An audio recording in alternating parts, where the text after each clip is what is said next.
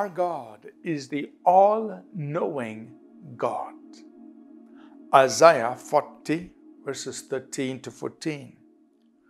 Who has directed the Spirit of the Lord, or as his counselor has taught him?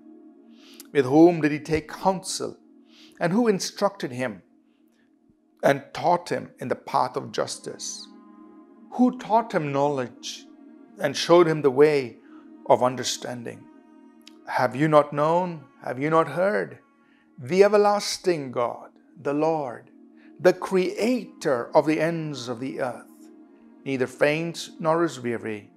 His understanding is unsearchable. Through the course of this week, we have been looking at some of the attributes of God, His infiniteness.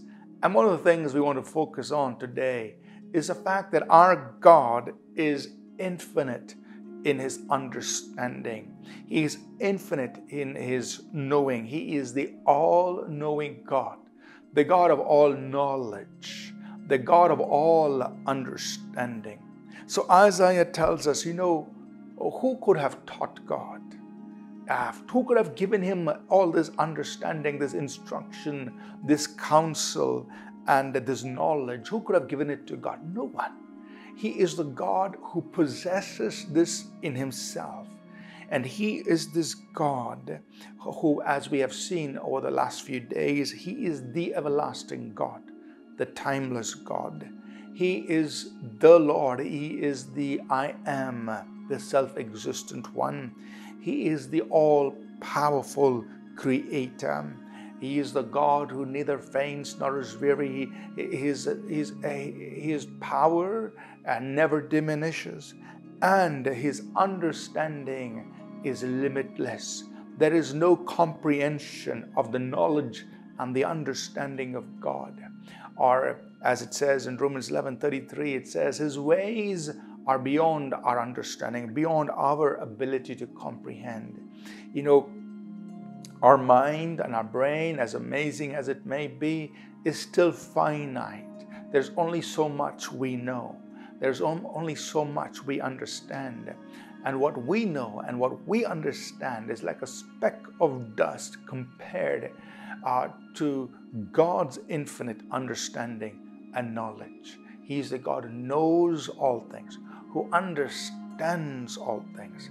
If you want to use the word intelligence, our God, His intelligence is infinite, whereas our intelligence is so minute compared to His. And so we recognize that our God is God who is all-knowing.